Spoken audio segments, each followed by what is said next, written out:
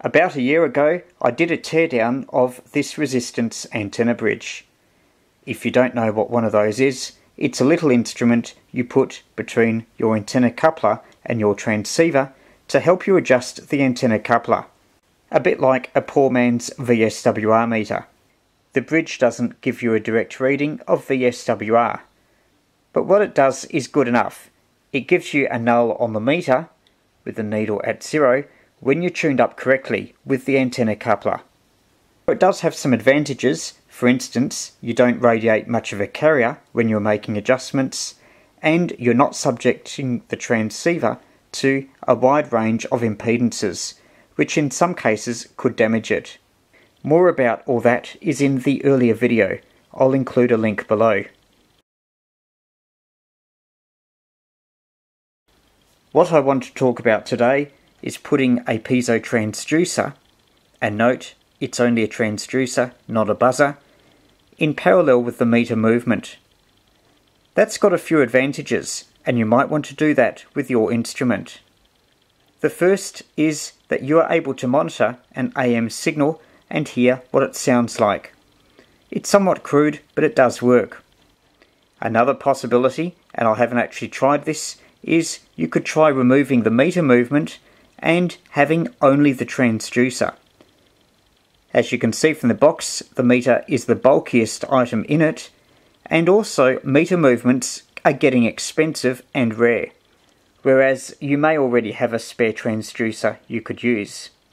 I'm not going to show you a circuit diagram because it's simple. All you do is you wire the transducer in parallel with the meter movement. Instead of adjusting the antenna coupler until you see 0 on the meter, in this case what you do is you go to SSB, talk into the microphone, and adjust the antenna coupler until you're hearing nothing from the transducer. If you're hearing quite a lot, then your antenna coupler is probably out of tune.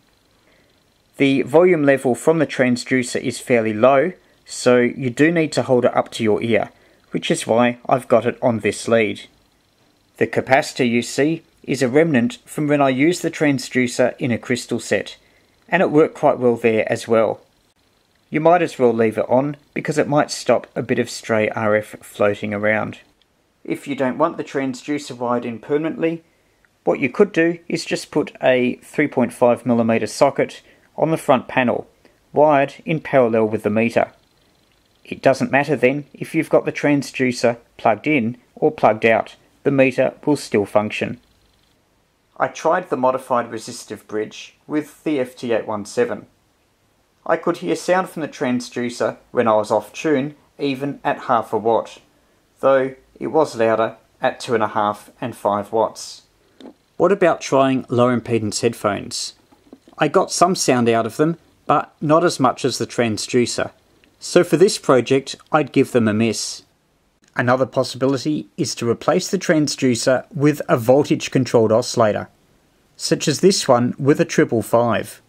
The main drawback is you will need a power supply to run it. This one is from a Forrest Mims book. For more about antennas, check out my new blog, dailyantenna.blogspot.com. One item on antennas every day. That's dailyantenna.blogspot.com.